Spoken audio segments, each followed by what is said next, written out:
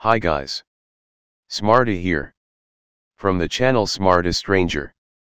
Previously, we published videos. How can we convert any electrical diagram into a PLC program? And how can we convert any algebraic expression into a PLC program? If you have not seen our previous video, then go to our channel, Smarty Stranger, and take a look on these videos. Today we will learn how can we make our own block or subroutine in PLC. Normally all types of necessary blocks available in library of every PLC software. If you need any other logic or you need to modify some block, then you can make it. Making a new block is not a big deal. After seeing this video, we hope you will be able to make your own block or subroutine. Let's try to make a block via using basic instructions.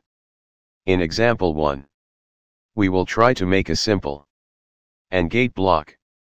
We know that function of AND block is when all inputs high, output will be high.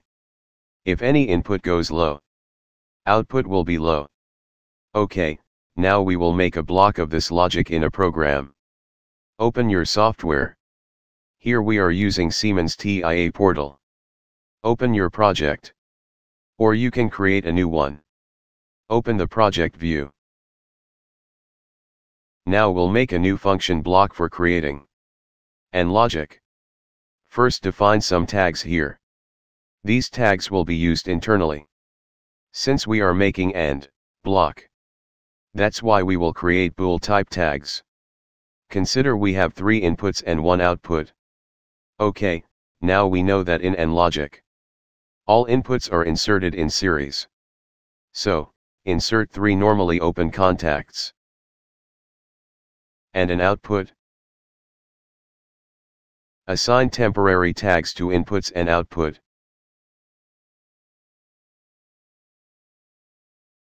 Our block is complete. Now we insert it on another block. And we'll check its behavior. Here you can see that we require tags for inputs and output. You know we already defined some tags, but those tags were generated one time only and used internally in block. Now these tags will be used for physical testing. If you have physical inputs and outputs, then you should use their physical address, where you inserted in IOS card. And their address could be seen in hardware configuration. Okay, now go to programming page. Attach tags with inserted block. Save the program. Download into simulator.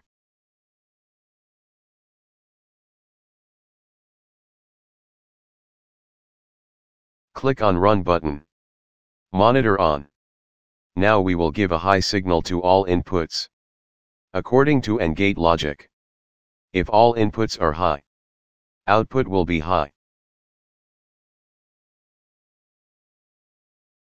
Here you can see that when we give a high signal to all inputs, output becomes high. Okay, check. When we give a low signal to input 2, output also becomes low. And when again we give a high signal to input 2, output becomes high. Okay, now we will give a brief overview of this block, which we created. And now what is going on in that block? Arrange all open windows in vertical position. This is our internal block. Check when we enable our first input, its specific internal contact becomes high. Similarly, via enabling other inputs, their internal contacts also becomes high. See, when all inputs are high, output also becomes high. And when we give a low signal to any input, output also becomes low. Okay guys. Now we will make another example, in which we will try to make a block, which will calculate the average of all input values. Simple technique for calculating the average of input values is, when there is one input, then formula for single input is, if there are 2 inputs, then formula will be input 1 plus input 2 divided by 2.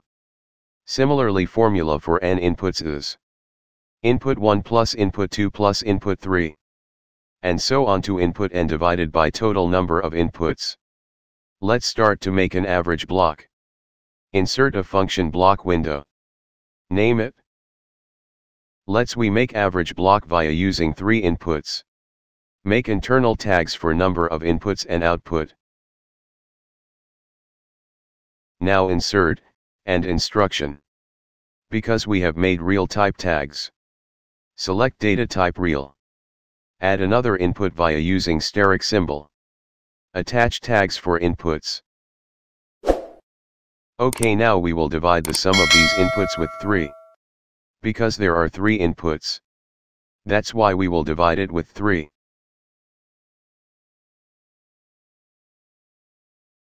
So guys, our block is complete for testing. Go to the location where you want to call this block. OK, here we will insert our newly made average function block.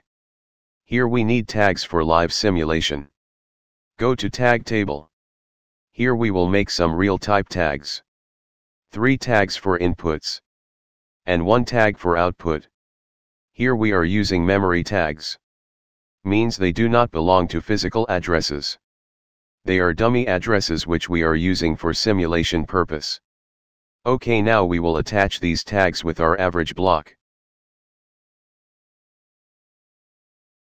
Save the program. Download into simulator. Click on Run button. Monitor on. Apply any value on all inputs. Check here, we are applying value 4 on all inputs. And this block is giving also 4 at output after calculation. Check when we apply 10 at input 2. Value at output is 6. Add all inputs. 4 plus 10 plus 4 is equal to 18. Now by dividing this value with 3. Result is 6. Means our block calculation is OK. Via changing value on input 1. Output also changed. So guys, you see how can we make a block via using our own logic. In example 3, we are going to modify an analog scaling block. In TIA portal, scaling block is like this. Here we give an input value, high limit and low limit. And the block give result at output after calculation. Actually this block exists in every brand of PLC. But here we will add some more logic in this block.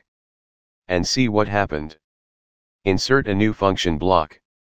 You can also create only function. What is the difference between them and where you can use these blocks? We will make another video on this topic in future. Here you can make a simple differentiation between them. Function blocks have dedicated memory. And only functions are without any dedicated memory. You are on learning stage. That's why you could take any block. Here first we insert a scale block from library. Make internal tags. Here you can see what types of tags we required. Make 1 integer type tag for input value. 2 real type tags for high and low limits. 1 real type tag for output. 1 word type tag for return value. 1 bool type tag for bipolar pin. Attach tags with all inputs and outputs. OK, now, we will add our modification. We want when input signal value is in range.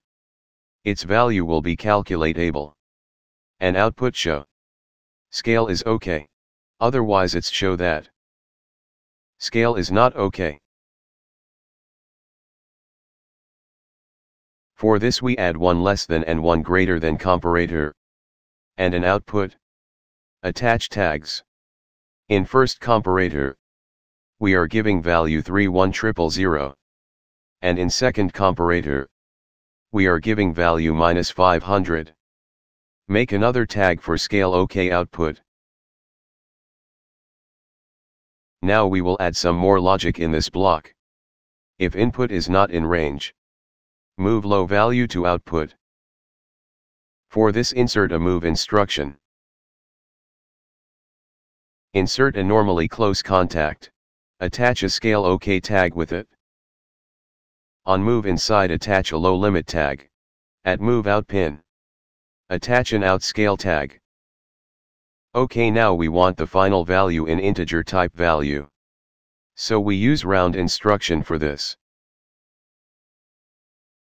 Now we add another function, where we will call this function block.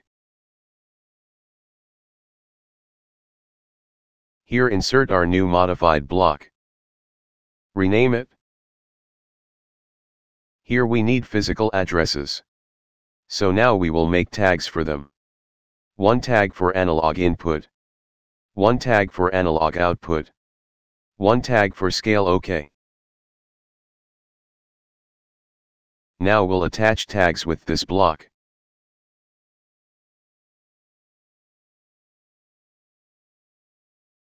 Give a high and low output as you want. We are giving limits value from 0.0 to 150.0. Means our raw value will be calculated between 0.0 to 150.0. Save the program. Download into PLC. Wait until completion of download. Click on Run button. Monitor on. OK, now check, value at input is 0. And value at output is also 0. Now when value 6400 comes at input, block scale it in given limits and shows result at output. Check here, value is in range. That's why block is also showing scale OK. By giving a full raw value 32,000, analog output reads 0 value. Because input value is reached above the high limit, which we inserted internally in the block. OK, now when we give a value of -600, then this block transfers 0 value at output. And scale OK output signal also goes low. Again check. When we apply 27647, block scale it and transfer 150 to the output. OK, now we will check that. What is going on in internal of block? See, our raw input value is 32,000, and in network 2. Logic is saying that input value must be less than 31,000. That's why condition is not fulfilling. And scale OK output coil status is low. If we change analog input value, you see this value is fulfilling all requirements. That's why scale OK output coil energized. By applying 0 value, check the result. So guys, you see how can we make a block in PLC program. Again, we are telling you that it depends on programmer, how he make a program, and how he plays with instructions. If you have any confusion, or want any information about automation, please leave a comment. We will try to give you the solution of your problem. For more informative videos, stay on channel. Keep watching our videos. Thanks for watching.